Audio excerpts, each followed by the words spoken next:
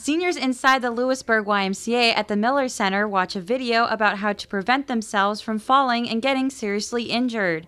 The YMCA and the Union Snyder Agency on Aging are offering a new free fitness program called A Matter of Balance. We've just gotten together this group of 12 people is what we can have in the class, and in just hopes that they can work together as a group and get over that fear of falling, learn how to get up safely, and just work on exercises to help with flexibility and balance. Seniors will meet for 2-hour sessions on Mondays and Wednesdays now through September 4th for lectures and learning exercises to help improve their balance. By the end of the class, we're hoping that they will have improved, and we're going to get some stuff from them that they've learned and hopes to run the class again.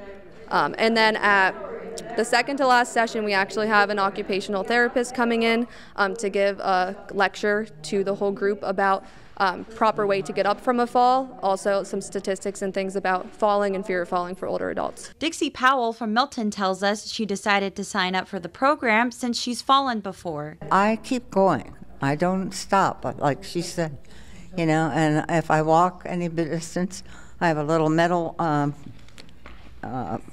cane, but it has a little seat, and I can straddle that, And I thought, I'll never use this.